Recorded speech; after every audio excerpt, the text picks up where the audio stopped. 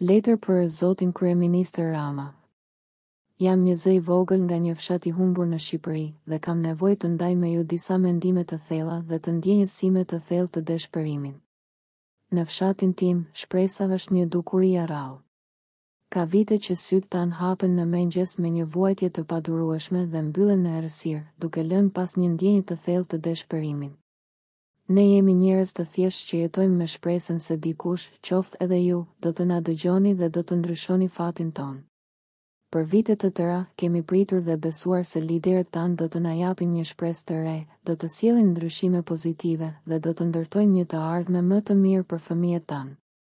Por sa kohë do të duhet që të mbushni xhepat tuaj, ndërsa ne presim për ndihmën dhe përparimin ton?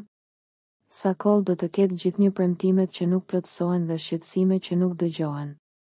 Duhet të kuptoni se jeta në fshatin ton është një betejë çdo ditë. Ne duam vetëm mundësinë për të punuar dhe për të siguruar për familjet tona. Ne duam të jetojmë në një vend ku shkollat janë funksionale, shërbimet shëndetësore janë të aksesueshme dhe të ardhurat nuk janë vetëm për të ardhurit në pushtet.